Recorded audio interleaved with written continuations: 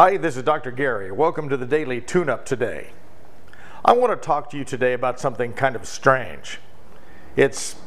We hear this all the time, and I think we expect everyone else to pay attention to it, and we don't. It's called paying attention.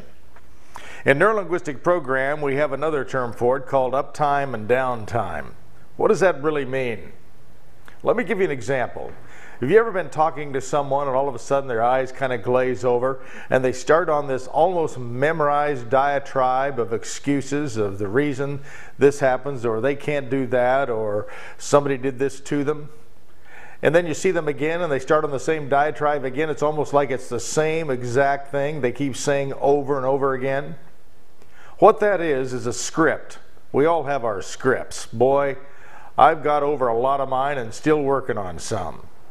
Scripts are those things that we say when we go unconscious and we're not really paying attention to what we're saying. Right now we have so many things on our mind, like the tune-up said yesterday, our memory is failing sometimes because we get overloaded. And what happens when we get overloaded? We go into our scripts, our memorized statements that just kind of automate what we're talking about, and we're really not paying much of attention to anything.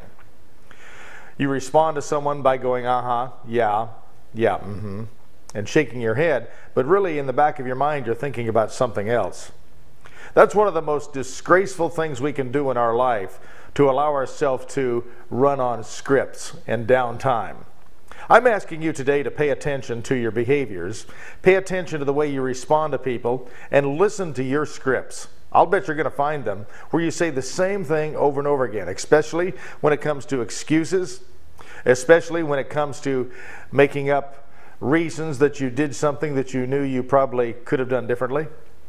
Think about your scripts and think about the things you say that are kind of automated, that kind of cause you to go into a trance, downtime, and not really pay attention to what you're saying.